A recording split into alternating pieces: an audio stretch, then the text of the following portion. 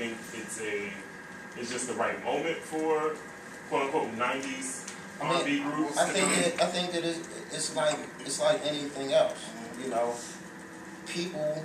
You have a lot of the younger artists and doing their thing, and their fan base, just like we were when we were younger, are starting to discover and explore other kinds of music. Right. So you may have the 6, 7, 10, 12-year-old kid whose older sister, brother, cousin, or whatever is finding a new, you know, old Dru Hill album for the first time, and like him, or somebody's playing it in their car or whatever, and it's like, oh, what's that? Or, you know, they may hear some old Jodeci, or Casey and JoJo, or Blackstreet, or Troop, or all the other groups that we could think of. So it's kind of like, I don't know if, I don't know what happened for real, but people are just starting to gravitate towards kind of like, well, what was going on before now?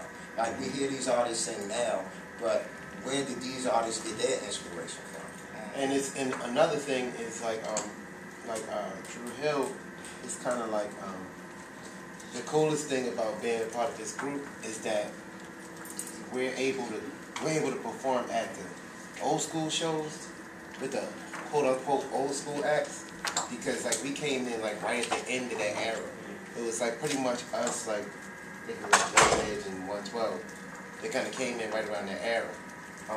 And fortunately for us, it was a very diverse group of people that liked our music. Like I said, like Nokia said, from 8 to 80. Yeah. Now I think it's like from 4 to 104. I see a little 4-year-old like jamming to our music, little Layla,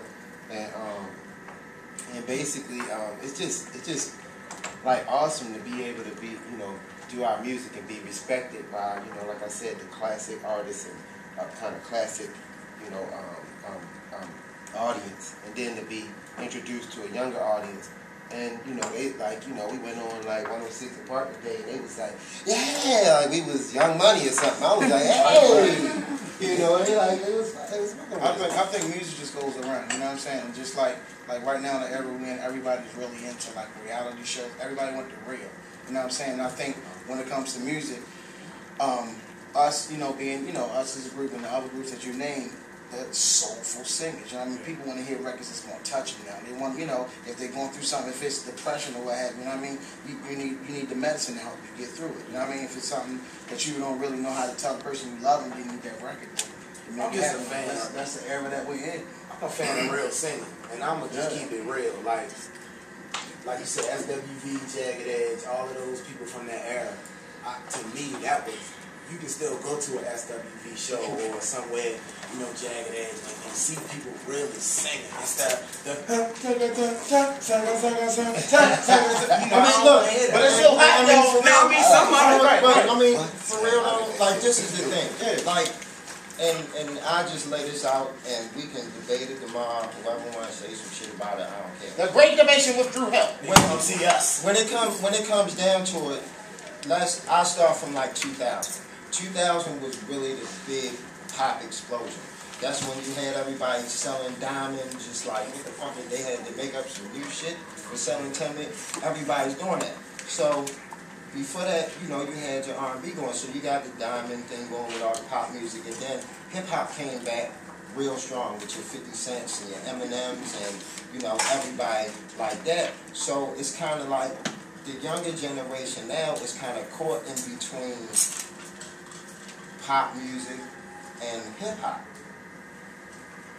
So they don't really, it's almost like they got to skip a whole period of music to go back and find out what was going on for real as far as the singing. That's where you get a lot of those broken melodies and, you know, like these songs that have these flows that's more like rap music than it is R&B. The only thing that makes it R&B is that, you know, they throw a couple chords in there, but then you got these big pop hooks because it's like a little bit of confusion going on. Exactly. You know what I'm saying? Like we had R&B and hip-hop, it's like I always point to the 80s, where you could listen to a radio station in the 80s and you hear Tribe Called Quest. You heard everybody everything, had a Phil Collins record. then you might hear Anita Baker and whoever else, and you had that diversity. And right now, it's kind of like the diversity isn't there unless you got satellite radio, right, or you listen to some internet radio stations or something like that. So, and that void is being filled by like the big name rappers. I mean, you know, Nicki Minaj new song. Yeah, your love. Speaking of somebody, She like straight singing on that somebody joint. wants I to mean, know not if singing, you but be singing. doing